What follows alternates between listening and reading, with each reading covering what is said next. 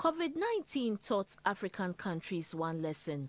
That is the need to build upon its health systems with the capacity to accurately diagnose and treat infectious diseases in a timely manner.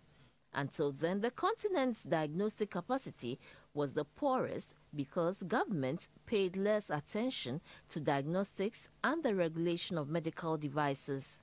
This always kept Africa at the end of the line to receiving diagnostic devices and vaccine supplies globally. However, in readiness for future pandemics, medical laboratory scientists from the sub-region met in Accra to discuss how member states could be self-sufficient in safe, sustainable, resilient and affordable diagnostics, treatment and the prevention of diseases.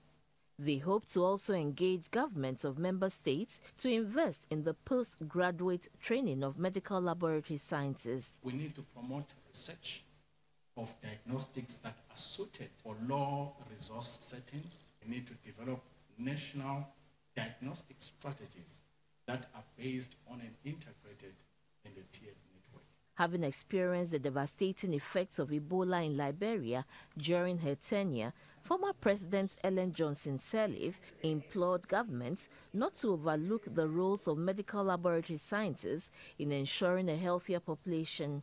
She called for capacity building to meet the global highest standards and create the enabling environment for vaccine production. The Deputy Minister for Health, Madam Tina Mensah, highlighted the need to address vaccine hesitancy and decrease the inequality gaps as the continent works towards vaccine sufficiency. The Africa Center for Disease Control warned of dire consequences of Africa's low vaccination coverage. Since Omicron, we have so much vaccine coming to Africa, but we have two challenges. One, vaccine hesitancy. As I speak to you now, between now and May, end of this month, we have around 2.5 million doses of vaccines that are going to expire in multiple countries, including Ghana.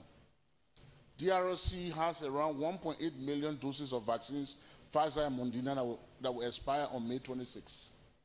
So they have given us vaccines, but the demand are going down because we have the security, that's one.